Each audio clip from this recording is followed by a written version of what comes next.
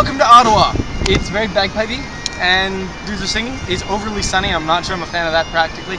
And it comes with fake rocks, which I think is a nice touch. I was just saying the other day that real rocks are way too expensive to ship, so it's nice that they brought me some fake ones. Let's go see stuff.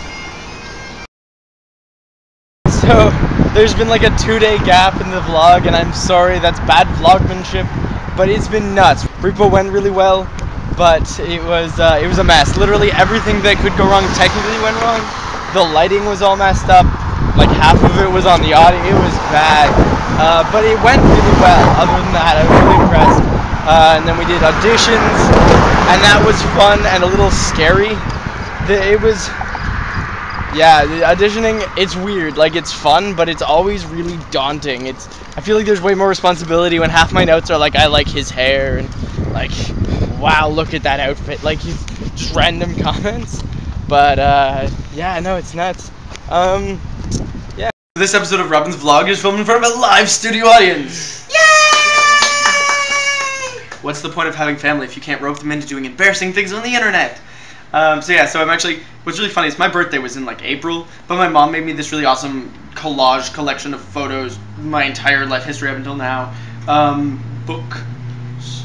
And so we were going through that, and we're just kind of reminiscing of all the crazy things Robin did, which is numerous, obviously.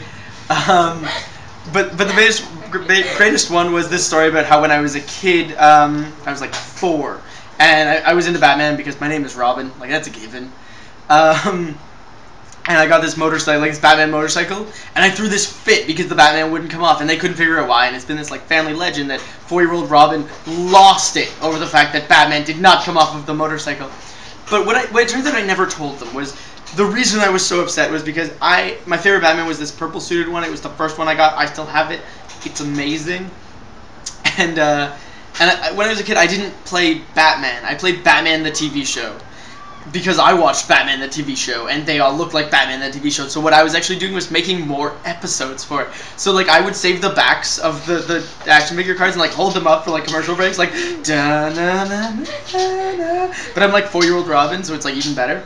And so what I was really upset about was Batman didn't come off because the Batman on the bike was gray suited and the Batman in the scene before was purple suited, and it didn't make sense.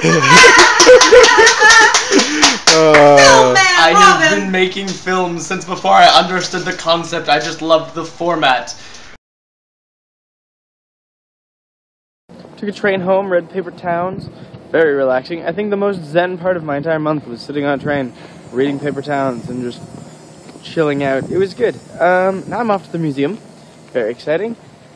And then tomorrow, this will be up, hopefully, and I will be filming a very special episode of the vlog at Fan Expo. Fan Expo! A lot of mess as to, you know, what costume I was going to wear, but it's been decided via democracy. I've heard it both ways. And yeah, it should be fun. Very exciting. I will let you guys know. And I don't have a question for you again this week because I suck and I've been too busy. You still have a week to put your questions in for Question Friday. That's next week. And other than that, please follow, you know, YouTube, Tumblr, Twitter, everything. And I'll see you guys probably like in 2 days.